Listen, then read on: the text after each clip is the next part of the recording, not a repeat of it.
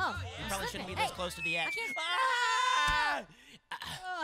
Oh, you all right? Where are they taking him, man? Where How are do they we get back up there? Oh, you know what? Over here. I don't know what to do. Over here, look. Should we climb up here? Yeah, come on, just. Okay. Okay. There we go. There we go. Oh, look. Hey, man, look. I'm slipping again. Jerry. I can't hang on. Jerry, the view from up here is amazing. I can't get back up there. Yes, you can. Just climb.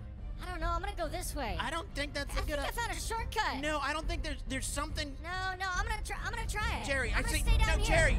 Hey, look at this dog. No!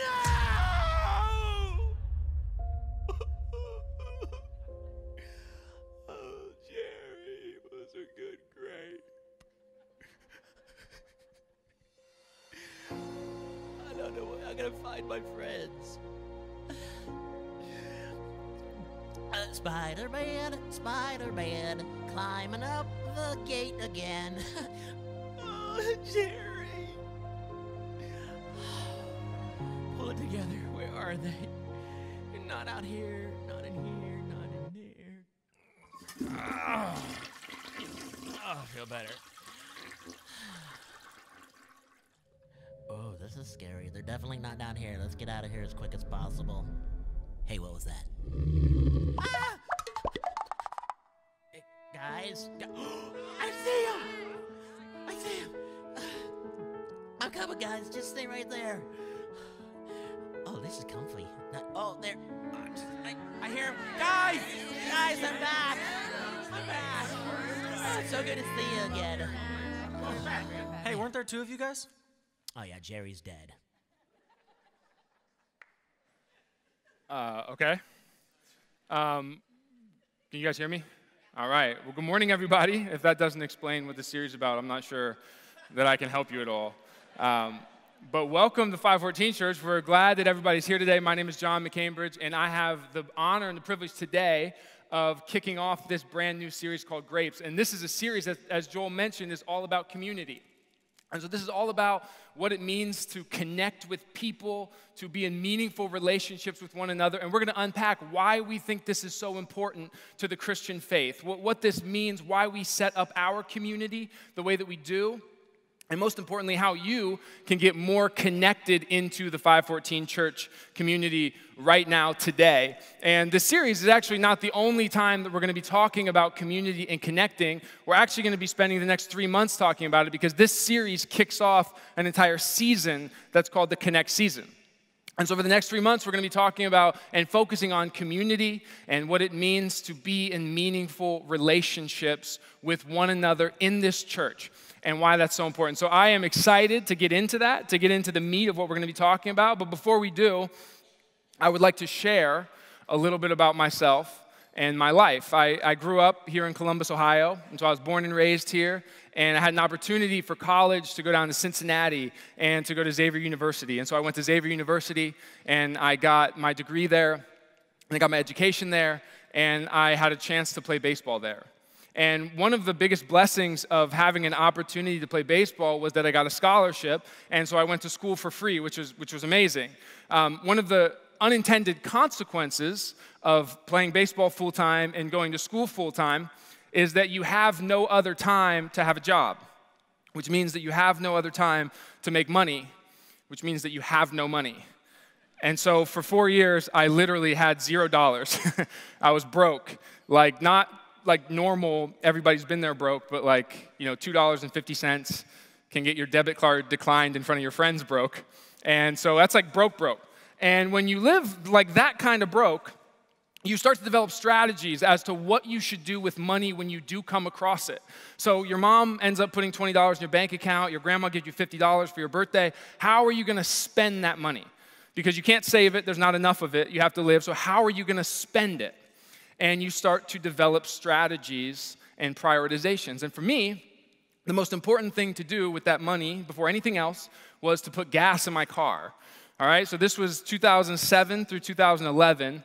And the car that I was driving at the time was a 1992 Land Rover Discovery, which is a cool car. All right, it looks like the Jurassic Park vehicle. It's sweet. But this one in particular didn't really work.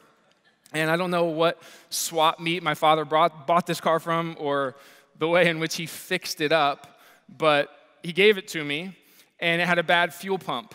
And so I'd be at a stoplight, and the car would start to idle, and it'd start to idle low, and then it'd start to shake, and then it'd stall.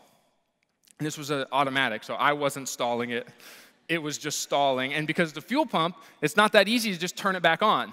And so it'd stall for no reason, and I'd have to like push it over to the side of the road, and this happened frequently. It had a giant moonroof, which is part of what gave it its Jurassic Park nature. You could stick multiple bodies out of the moonroof, but it leaked. So when it rained, which in Ohio is most days, visible streams of water would come into my car, and so I basically just covered my whole car in towels, and that was how I dealt with that problem instead of ever trying to fix it. The most annoying thing about this car was that running at full efficiency on the highway, it got like 6 miles per gallon. And it was like a 20-gallon tank.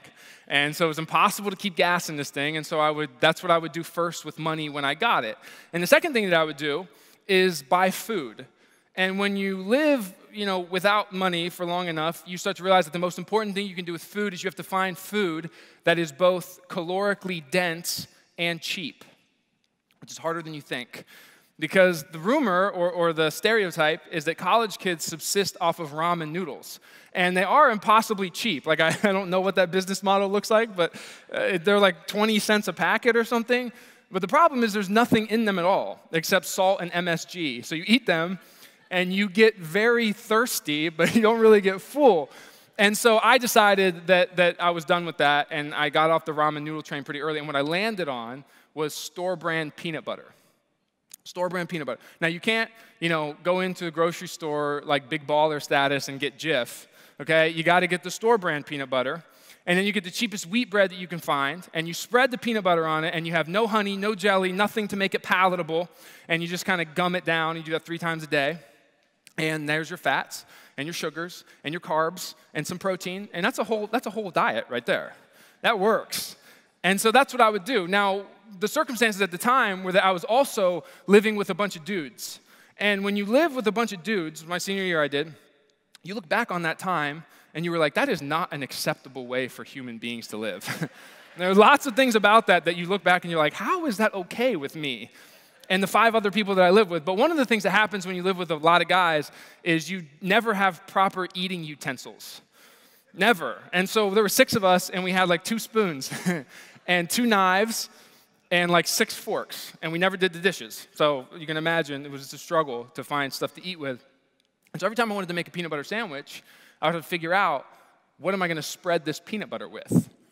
And because we had more forks than anything else, I would inevitably end up with a fork and peanut butter and bread.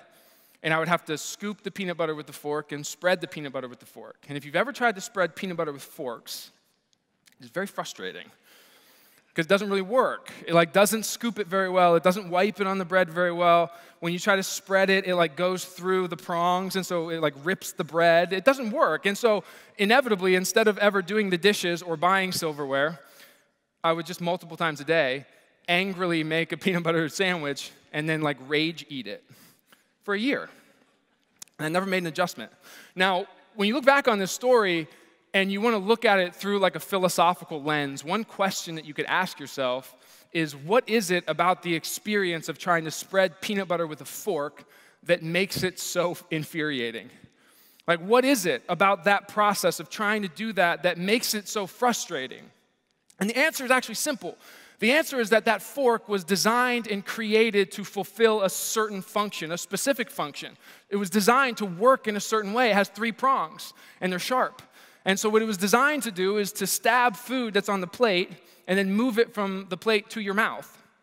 And when you use a fork in that way, in the way in which it was designed to function, in the way in which it was intelligently created to be, it's not frustrating at all.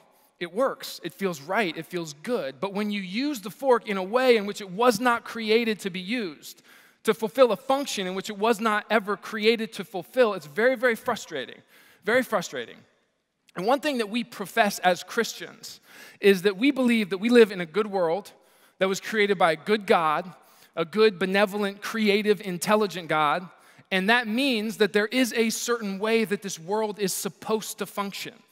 There's a way that this world was created, a certain givenness, createdness to this world, a grain along which this world runs the way that it's supposed to run. And as creatures in God's creation, that means that there's a certain way that we are designed and created to function in God's good world.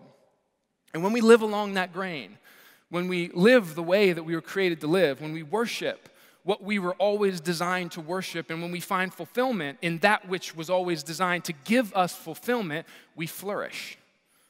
As humans, living in this world, we flourish. Now, one of the tragedies of the human condition is that most of us spend most of our time grinding against the givenness of this world, grinding against the grain in which God created this, living in ways that we were never designed to live, worshiping things that were never designed to receive our worship, and looking for fulfillment in things that were never created to give it to us, and we end up living these incredibly frustrating lives.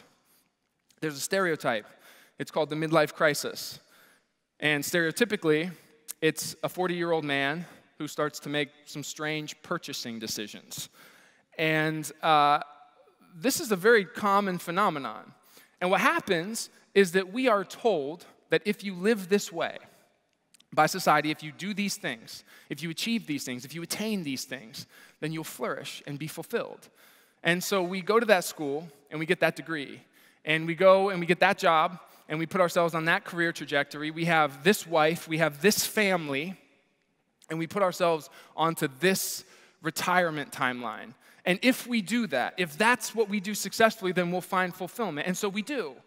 And then you start to attain those things, and you start to have those things, and you look around you, and you have that job, and you have that degree, and you have that career trajectory, and that family, and you take a step back, and your life is half over, and you're like, well, I'm not fulfilled at all.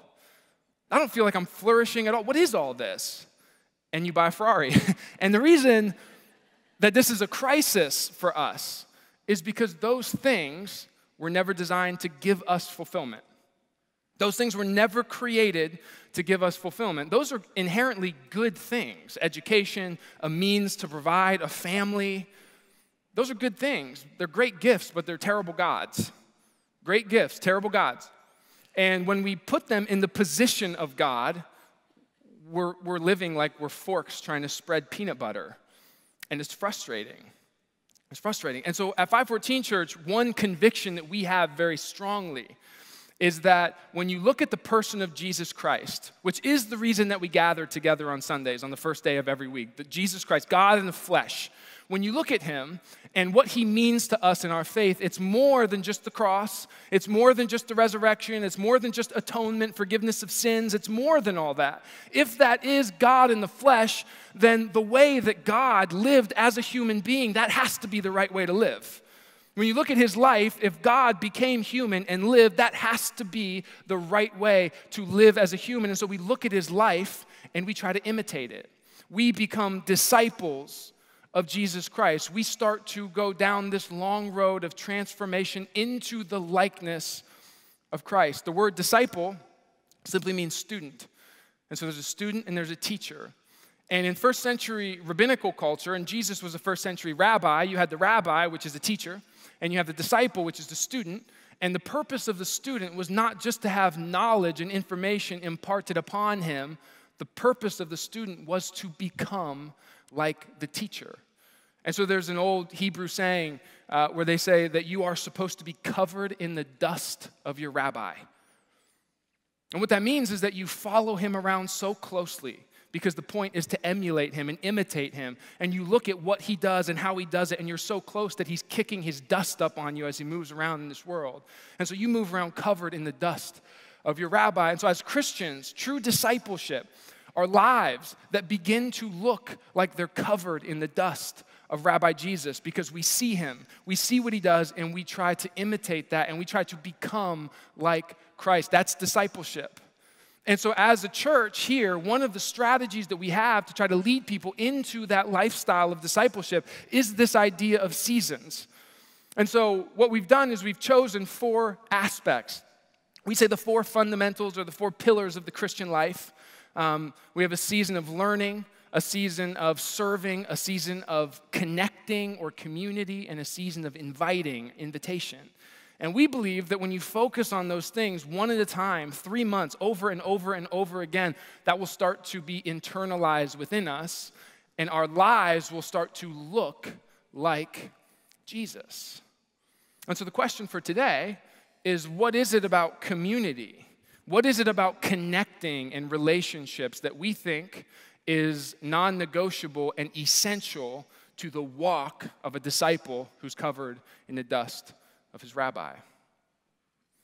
What is it about community that we could have picked any 4 aspects of the biblical picture and the life of Jesus? What is it about community that we think is so important that we dedicate 3 months to it every year? And in order to answer that question, keeping with the theme of food analogies, you have to ask yourself another question. And this question is probably one that you woke up asking yourself, so you may already have an answer. But the question that we all need to ask about what we were created to be and what our essential nature is like is, are we grapes or are we marbles? Are we grapes or are we marbles? Which one are we? And so let me explain what I mean. These are actually somewhat, on their face, similar objects. They're both small, spherical objects. Depending on your eyesight or your context, you might even confuse one for the other.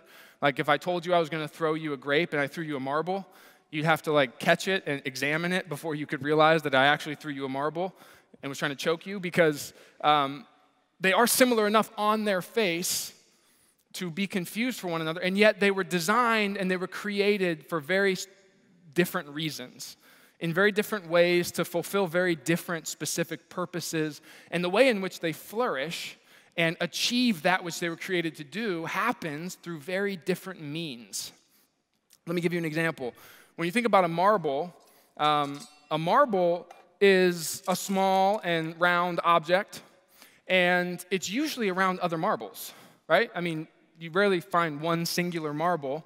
It's usually in some sort of jar or container or box around other marbles, in community with those marbles, connected to those marbles. But that connection is purely incidental. And what I mean by that is it is not essential for the marble to be the marble that it was created to be. Its connection to other marbles, its proximity, its community is not what makes this a marble. In fact, I could throw the marble over here, and it's going to roll, and it's still a marble. And actually, I come back tomorrow and go over there, and it's still going to be a marble. And if I come back in 2 weeks and no one's moved it, it's still going to be a marble. And if I come back in 2 years, it's still going to be a marble, because that marble is independent, and that marble is self-sufficient. It does not need the other marbles to be what it was created to be. And you juxtapose that with grapes, and grapes are also small, round objects, and they're usually found in community with other grapes, right? And they're connected to this stem, and if you go out into nature or to a vineyard, they're connected to a vine, and that vine and that stem is actually the delivery system for all of the nutrients that allow this grape to be a grape. So the reason that the grape flourishes and thrives and survives is because it is connected to the other grapes. There's no other way in which this grape can be healthy. In fact, if I treat the grape the same way I treat the marble, as independent and self-sufficient, I remove it from its stem and I throw it over to where I threw the marble, and I come back tomorrow, and the process of death and decomposition will have already began. And if I come back in 2 weeks, that grape will probably not even have any remnants of it remaining, because total decomposition, dust to dust. Because unlike the marbles, the grapes are not self-sufficient. They're not independent. They are actually inherently dependent. And more than that, they're interdependent on the community in which they live. And when the community is healthy, the grapes are healthy. When a grape gets disconnected from a healthy community, it withers and it dies. It cannot flourish outside of meaningful, healthy community. And so the question for us is, which one do we think we are? Are we marbles or are we grapes? And the spoiler is that 514 Church believes that we're grapes. We believe that we're grapes. No matter how much we try to act like marbles, we're actually grapes. Community is essential in our flourishing, right? The grain along which God has created this world and us is for us to be plugged into community like grapes. And when we don't, the consequences are drastic. They're dramatic. They're devastating. And so what our position is, because of our theology from the Bible that informs our anthropology, our understanding of humans, is that we were created for community. We were created for community. It's nothing that you can condition into yourself or condition out of yourself. It's simply stamped on you from the beginning. It is something that's written on your hearts, into your DNA. You were created to live in this world and flourish as a part of a community. Now, one of the reasons that we have to talk about this is because most people in this room, if I asked that question and I gave you truth serum, you would probably actually answer that you think you're more like a marble. You're around other marbles a lot, and that's not bad. Like, sometimes that's good, and actually, usually I'm around them, but they're not what allows me to flourish. That's not how I flourish. I'm independent. I'm self-sufficient, right? That's the American dream. That is Western individualism. That's the ethos that we have been told, right? We make our own success. That's what we tell ourselves. That's what we've built our ideology on, right? One time at the Grammys, Kanye West, wise sage, was asked, who inspired you to go on this musical career trajectory that's unlike that we've seen before? He said, I inspired me. I inspired me. And we laugh at Kanye because we kind of think Kanye is ridiculous. But if you read any autobiography of any successful person, they might shout out their mom and they might shout out a mentor, but the real point of the book is that they got to where they were because they work harder than everybody else. In some ways, they're better than everybody else. They grinded longer than everybody else. They slept less than everybody else. And it doesn't matter if it's true or not. That is the narrative that we give to success. To be strong, to be successful, is to be independent. To need somebody else in order to flourish, to need other people, is a sign of weakness. That's what we tend to believe as American Christians. And number one, that's not true. It's just simply not true from a sociological perspective. We have lots of ways in which community shapes us, whether we want it to or not. It's not very true that you are purely an autonomous individual thriving or dying in this world based purely on yourself. And secondarily, it's very damaging to the way that we think about community. If we think that we're marbles, then you will treat communities as such, incidental. I'll be there when I can get there. Not that important. Because if that's not what allows me to flourish, if that's not an essential ingredient in my human flourishing, then why would I prioritize it over all the other things I have going on in my life? You won't, and we don't. And so one thing that we have to do is correct this mistaken worldview, this myth of individualism. And one of the greatest Bible teachers of all time, he's living today, he's young actually, his name's Tim Mackey. And he's the creator of the Bible Project, and he was one of my professors in seminary. And what he told me was whenever you have these existential questions about how you were created to be, how you were created to live, what the purpose is that is just in your being, you can go to a lot of places in the Bible, but you should always go back to the beginning. You should always go back to the beginning when you have these big questions about what it means to be a human. Questions about creation should be addressed in the creation story. And so today, I just want to walk us back, and I want to talk about this creation narrative. And I think that there's some really interesting things that we typically treat as background noise that are actually very informative on this topic of community and flourishing. And so we'll go to the end of Genesis chapter 1. God has created a good world that's organized and beautiful and fit for the flourishing of life. And at the end, he creates human beings. And this is what it says starting in verse 26. Then God said, let us make mankind in our image, in our likeness, so that they may rule over the fish in the sea and the birds in the sky and over the livestock and all the wild animals and over all the creatures that move along the ground. And so God created mankind in his own image. In the image of God, he created them. Male and female, he created them. And God blessed them. And God said to them, be fruitful, increase in number, fill the earth and subdue it, and rule over the fish in the sea and the birds in the sky and over all, every living creature. And God saw all that he had created, and behold, it was very good. What do you notice about that? What do you notice about that passage? There's not very many singular pronouns, right? There's not very many singular pronouns in the creation story. In fact, when God refers to God's own self, he uses plural pronouns. Interesting, let us create mankind in our image, in our likeness. Now, there's a Hebrew word for me and a Hebrew word for my, and it's not the words that's used in Genesis chapter 1. He says, let us create mankind in our image, in our likeness. Now, this is a point of biblical study that's disputed to some degree, so by no means is this settled. But, what Christians, in terms of orthodoxy, have tended to believe is that this moment is a mention, the first mention of this idea of the Trinity. That the God that we worship is actually three in one. Father, Son, Holy Spirit. Three individual persons in one Godhead. 1 + 1 + 1 = 1. Diversity within unity. It's this beautiful picture of God. It's very complicated. And so we don't have time to dig into that, but let's assume that that's true. Let's assume that he's using plural pronouns because he himself has diversity within his unity, Father, Son, Holy Spirit. Then what that means is that God is inherently communal. It's who he is. He has been in eternal relationship, Father, Son, Holy Spirit, with each other the whole time, forever. So did God love before he created the world? Yes.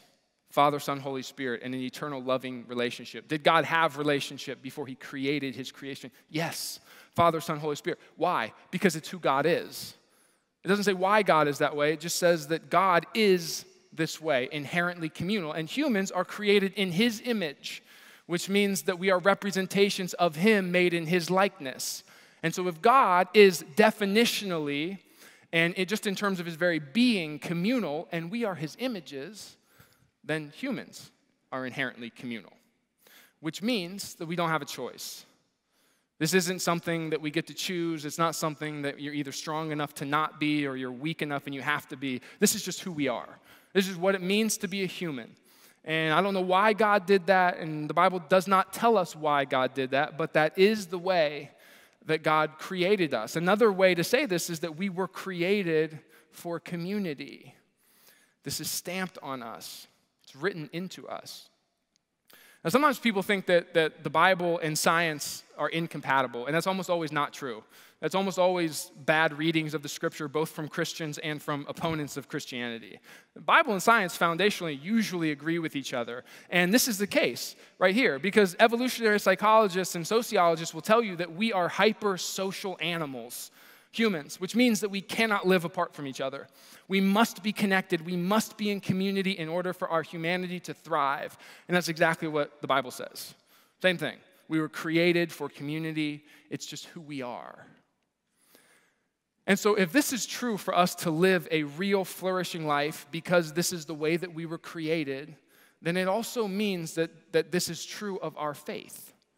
In order for our life to flourish, we must be connected to real community. And in order for our faith to flourish, we must be connected in real community. Why would we think that we are these inherently social, relational beings, and yet our faith is going to thrive just as a private thing, away from everybody else? It doesn't make any sense. It's illogical. It's impossible. It's true of our life, and so it's true of our faith. Our faith requires community to flourish. Our faith, if we want our faith to grow, if we want our faith to flourish, it requires community. There is no way around it. If you are not connected to other people who are trying to do this countercultural, difficult journey of following God, you won't thrive. You won't, because you weren't created to. And it's not your fault. It's just not how you were made to be. N.T. Wright says this. He says, "It is as impossible, unnecessary, and undesirable to be a Christian all by yourself as it is to be a newborn baby all by yourself." The church is first and foremost a community, a collection of people who belong to one another because they belong to God, the God we know in and through Jesus. It is as impossible, unnecessary, and undesirable to be a Christian all by yourself as it is to be a newborn baby all by yourself. What happens if a newborn baby is all by itself? It cannot flourish. I'm at that age where my friends, my sisters and my good friends have brought children into this world and against all odds successfully raising them to be real people. And I've gotten to watch this. And one of the things that I always find darkly humorous about babies is that they're born, and then for the first however many years of their life, they do everything they can to not flourish. They make all the wrong decisions. They refuse all the things they should want. You know, a lot of babies won't eat. And you sit there and you're like, if you don't eat, you're not going to survive. Why are you fighting me on this very basic survival instinct? Same with sleep. Well, why would you not sleep? It's good for you. Stop doing that. Toddlers become mobile, which is frightening. And they just walk around in rooms and look for the most dangerous thing and find it and try to hurt themselves with it. This is a picture of my nephew, Mac. All right, he's 1.5. I'll zoom in a little bit. He's hurting me, which apparently brings him great pleasure. But as you can see from this picture, I'm pretty high in the air. He is not worried at all. He could fall backwards, fall forwards, both of which would probably hurt him very badly. Not concerned. Not concerned in the slightest. In fact, he loves this. Sometimes when I watch him, I just look at his eyes, and he looks around, and he finds the highest place, and then he climbs up, and he doesn't even try to stay on it. He tries to fall off. And if you're not there to catch them, you will hurt. That's how babies are. That's funny. It's funny that our brains develop like that. But if you think about your faith, that's what we're all doing when we refuse community. When we don't prioritize connecting to Christian community, we're just like babies who are trying to do the very thing that they should not do, that are refusing to do the thing that's going to allow them to flourish. That's how a lot of us are living in our lives. We are resisting the commitment of connecting to people in our faith walk, in our church, in small groups. We're resisting this, or at least we're deprioritizing it because we're not quite convinced that we need it in order for our walk with God to flourish and thrive. But your faith requires community to flourish. I have lived this. I've lived this. My story is that the first time I heard the gospel, I was in high school. I was a freshman, 15 years old. And it took me 7 years of wrestling and wondering and doubting to actually decide that I believe this thing and I want to chase it down. I was a junior in college. And I was a part of Young Life in high school. And I loved going to Young Life and I loved being there. But the people that I was actually connected to in high school, most of them, were not interested in a walk with Jesus at all. And therefore, I wasn't very interested in a walk with Jesus at all. And when I went to college, I am almost positive that all hope of me moving into a relationship with Jesus and starting this Christian walk would have been nil, except I was dating my now wife, Jenna, who was leading Young Life at Ohio State. And I had this one connection to strong Christian community. And I think that that is the only reason that I'm a Christian today. But because that was my only connection, my faith in college was certainly not thriving. Because I didn't have that close Christian community that you need in order for your relationship with God to flourish. If you fast forward a few years, I worked at Abercrombie for 5 years. And in 2016, I had this feeling that I was being pulled away from that job. And I loved that job. And I thought I was pretty good at that job. And I thought I was on a good path in that job. And I felt like I was being pulled away. And if you've ever been in that situation, that is terrifying. You don't want to leave something that you're comfortable with. That was absolutely terrifying. I didn't know what to do. And so besides talking to Jenna, the one person that I talked to about this was my small group leader. We've been in this small group for 5 years. We decided to connect and commit. And I talked to my small group leader, Joel Kovacs. And I said, hey, I think I want to leave this job, and I think I want to do something in the nonprofit world. That's kind of where my heart's always been. How should I get involved in that? Who should I talk to? Where should I go? And he said, you want to work for 514 Church? And, well, I did. The point of the story is not where I ended up. It's who did I talk to when that real situation was happening? Who did I go to? I went to my small group leader. Because that's a real relationship, a real brotherhood, a real friendship that was built with real bonds, time and energy with each other, invested in each other's lives, living with each other in community. and taking on the burdens of one another as they came up. That's what small groups do. That's what small groups are designed to do. A healthy small group, you're living your life with these people, and when you have that, man, that is an essential ingredient in order for you to flourish in your faith. And so the challenge that we're going to give out to the church over the next 3 weeks is that if you want to flourish, if you want to grow in your faith, if you want to move towards true discipleship, if you want to live as you were created to live and flourish in your faith, you have to embrace your grapeness. You got to embrace the fact that you're a grape. Stop pretending to be a marble. Stop thinking that that makes you strong and independent. It doesn't. It makes you a fork trying to spread peanut butter. It makes you a grape pretending to be a marble. It doesn't make you a marble. You need community in order for your faith to flourish and grow, which is what we're all here to do. You must be connected to a solid community. It is the only way that I myself have ever been in the position to really, truly grow in my faith. All of it is owed to when I did and didn't have community, at least as a foundation. And so one thing that we offer here at 514 Church, okay, one thing that we do here is we try to set up our entire community, our entire city to function like this so that we understand that we're grapes and we have the opportunity to live as such, okay? The mission of this church, if you don't know this, is to lead people into a growing relationship with Jesus. That means if you're not in a relationship, we want you to come into a relationship. And if you are in a relationship or you come into one, we want you to grow in that relationship with God. We want everybody in this church to flourish and grow and move towards Christ-centered life, a life of discipleship. And the strategy that we have created, all the way back from when Joel first started this church, he has the booklets in his house. The strategy that we created in order to move people into a growing relationship with Jesus is very simple. It's 2 things: large group, small group. This is what we do.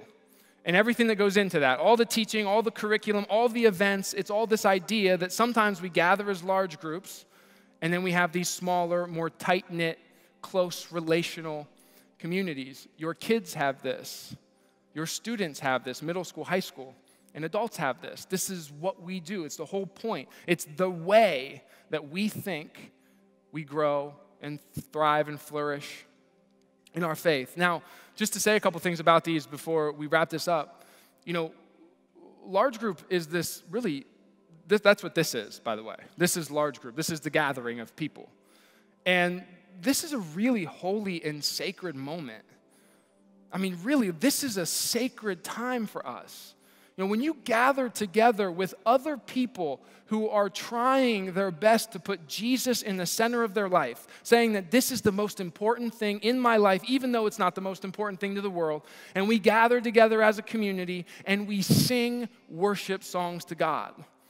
And we praise the God that we've tried to put into the center of our life. And we pray together, not because we're supposed to, but because we think the Spirit moves when we do that. And when we read the scriptures together, that's the revelation of God. That is powerful to sit in a room with 200, 300 people and do that. And then when we have hopefully qualified people to stand up here and talk about what the scriptures mean and how we apply that to our life in our world, man, that's a powerful time to be here. I'm always shocked when people say, yeah, I'm not really getting anything from Sunday mornings anymore. I'm always kind of like, well, what are you there to do? Because that is holy, man. That is powerful. God moves in this space. We are to make this a priority as Christians because of what the implications are for our community and for strengthening us. And then the other thing that we do is small groups. Like I told you about my story with Joel, I'm still with my original small group. And not all small groups have the same trajectory. But I'm still with my small group. And these people I'm very, very, very close to. These are the people that I live my life with. If I have a crisis, if I need something, the people in that group are the people I'm going to call because I've lived with them. We get together and we talk about the scriptures. We talk about questions we have. We talk about the Bible. We talk about our lives. We talk about kids. We talk about challenges and struggles and hardships. And we talk about celebration and beauty together. Do you have people in your life that you do that with? Outside of my small group, I really don't. And so this is really important and sacred. Now, the interesting thing is that I think that we all want to grow in our faith.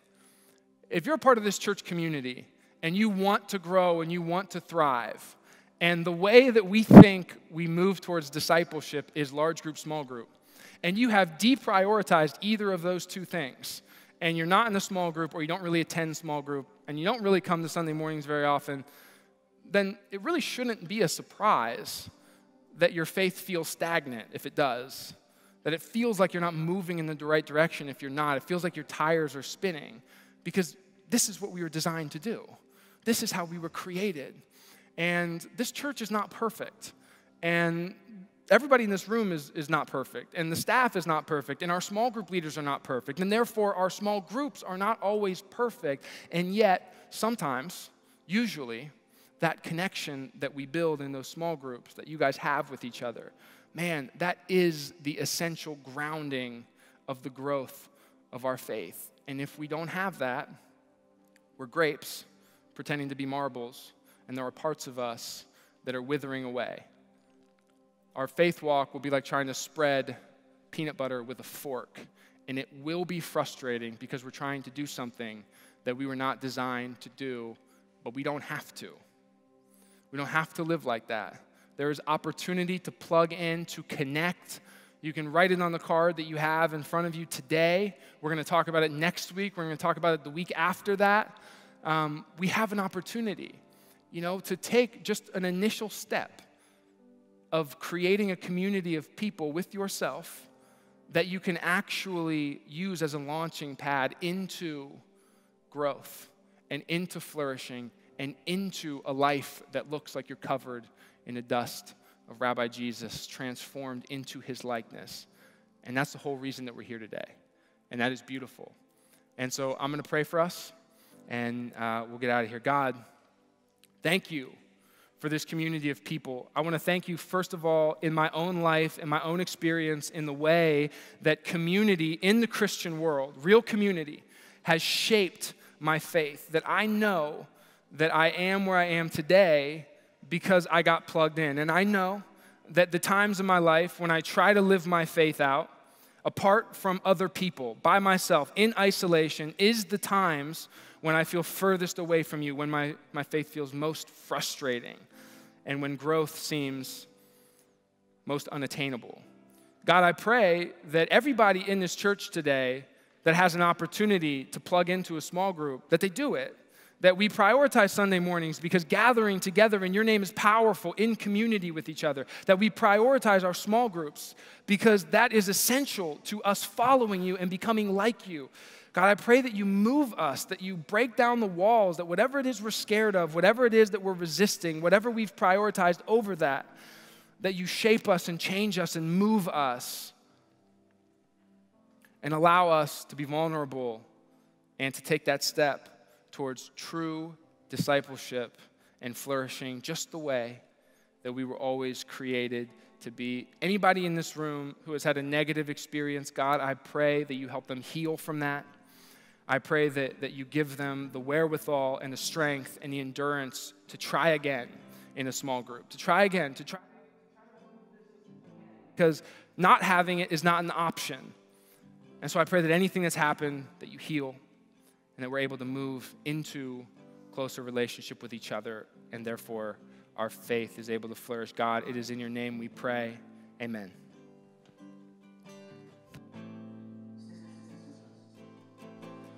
Once we were dead, but we're now alive, brought back to life by the blood of Christ. Once we were dead, but we're now alive, brought back to life by the blood of Christ. Once we were dead, and we're now alive, brought back to life by the blood of Christ. Once we were dead, and we're now alive, brought back to life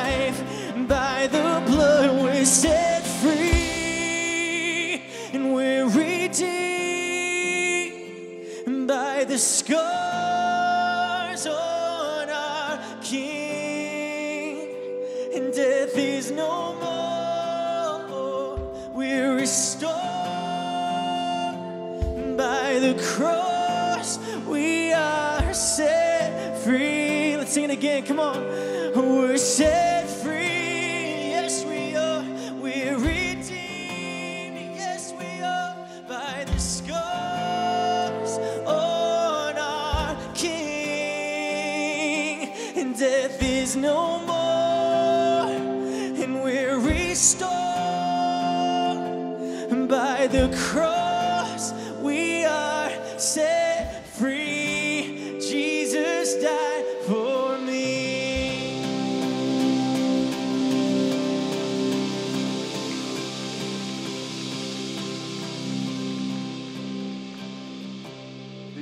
The analogy of a baby not eating food, it just struck me when John was talking, because, you know, as parents, we've all been there. And when your kid doesn't eat food that you feed them, you don't just stop feeding them food. You find out something else to feed them because they still have to eat.